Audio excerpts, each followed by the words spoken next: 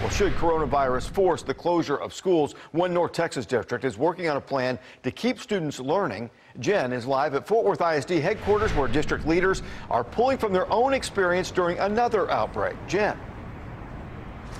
Well, Russ, first, it's worth reiterating that school leaders have no idea how big of a problem coronavirus may become, but they're trying to prepare, meeting several times this week to take a look at how to continue with school, even if that means students would learn from home. In 2009, the H1N1 pandemic forced Fort Worth ISD to close for 4 days. During that time, some district teachers got together and created what they called SOFA studies, teleclasses, just in an attempt to keep students engaged. 11 years later, as the risk of coronavirus looms, the district is trying to move beyond that, looking at ways to continue instruction in the event they have to close down. Technology is on their side. We still have the technical capability, and now we have more technology that we didn't have back in 2009.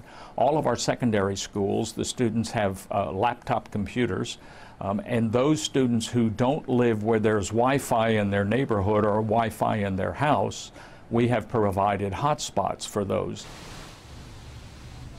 So the communication element is there, what that curriculum should look like, what kind of subjects to teach, what district leaders are discussing now. Fort Worth ISD is also in contact with the Tarrant County Health Department, watching what the CDC says and training nurses on what to look for with spring break travel plans coming up. And for parents who are worried, who want to know what more they can do to protect their own students ahead of this potential problem, Fort Worth ISD says take a look at their website later today. You're going to find an updated letter from the superintendent with some of those general precautions that people can take.